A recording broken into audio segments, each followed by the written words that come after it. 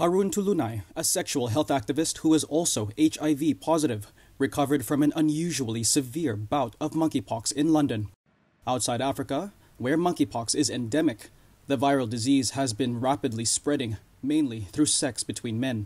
The World Health Organization declared it a global health emergency over the weekend. I remember clearly that I cried on the phone to her saying that I think I'm going to die because I can't eat, I can't drink, I can't even swallow my own spit.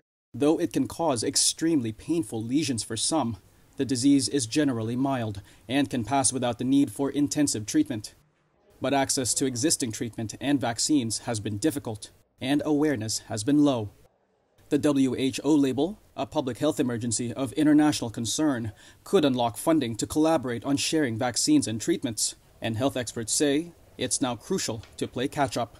It's clear that we're behind the curve in responding to the outbreak, and we need to up our response if we're to try and get our arms around it. What really matters is going forward, what can this declaration do and how can it really gather international support and strengthen and accelerate the response to the unfolding epidemic around the world. For the nonprofit group Test Positive Aware Network, or TPAN, the stepped-up response couldn't come sooner.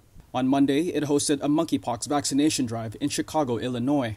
But dozens were turned away, according to CEO Kara Eastman, because the group didn't have enough resources.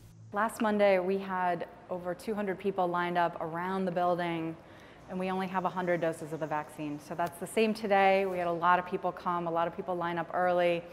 Unfortunately, had to turn some people away because we only have 100 to give out. So far this year, there have been more than 16,000 cases of monkeypox in more than 75 countries.